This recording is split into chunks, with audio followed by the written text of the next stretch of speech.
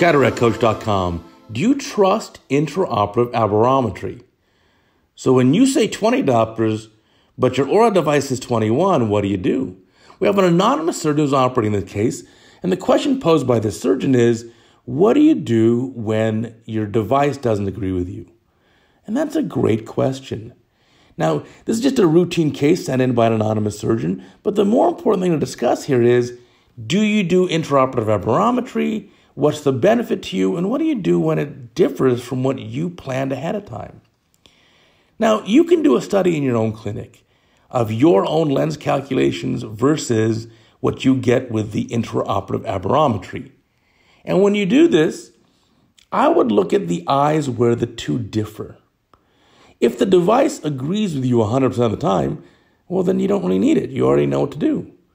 But if, let's say, the device agrees with you 80% of the time, and then 20% of the time it differs from you, the question is, during those 20% of cases, which was more accurate, you or the machine? And I did this in my own study, of my own clinic, in my own hands, my own patients, and I found that in the eyes where it differed, it was a coin flip. Half the time I was right, half the time the device was right. So that's really not very helpful. It's not very predictive, and it doesn't, it was no better than literally a coin flip. So the question here is, if the machine is reading the eye, do you need to give it any other data? And here's what I mean.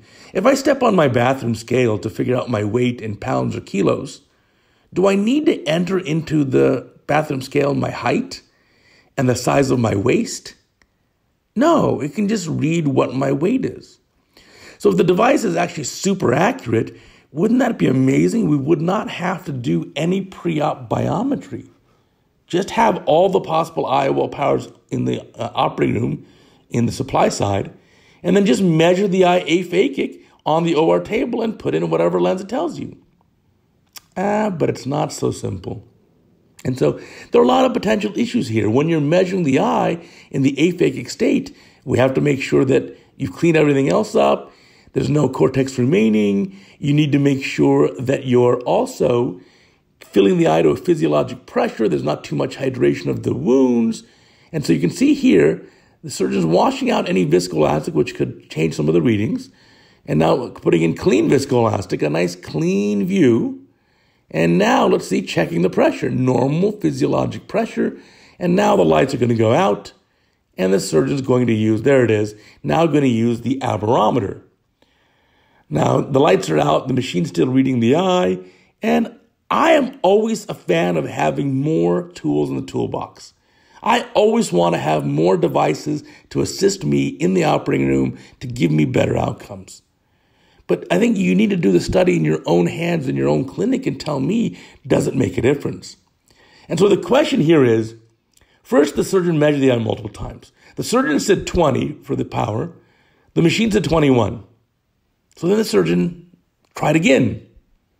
The machine says 21. The surgeon says 20 still.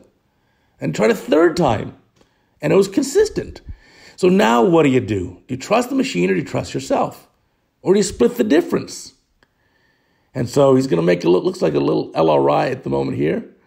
And now let's see. The surgeon decided to put in a 20.5. So splitting the difference. And I guess that's reasonable. But how did the patient turn out? Well, it turned out that the patient would actually be best served with the 20.0. Now, again, this is just an anecdotal thing. Keep in mind that there are other benefits of this device too, like for a toric lens to help you decide appropriate rotation. And that's obviously easier with the higher degrees of astigmatism and toricity. But in this case, the patient was still very happy, ended up a little bit on the minus side, because the surgeon put a 20.5 and then 20.0 would give perfect plano. It's pretty darn close. So the patient's still pretty happy. You can see it looks like an extended depth of focus lens, and that can sometimes be more forgiving as well. So again, even in your own IOL calcs, if you actually look at experts who are great at lens calcs in their own clinics, you may find they're only 75 or 80% accurate. It's kind of the reason why we're so driven to do our IOLcalc.com artificial intelligence lens calculations, because we can achieve better than that. But fortunately, Anything you give to this patient is certainly better than the cataract, and the patient here had a very nice outcome. So my question to you, and I'd love to hear your comments here below, what do you do? Do you use intra-op aberrometry? And when the machine differs from you, what do you do? Do you follow the machine? Do you do what you think calculated originally? Or do you split the difference? And I don't know if there is a right or wrong answer, so I'm here to learn from my audience. So please do leave a comment below so we can all learn from each other. Thanks for watching.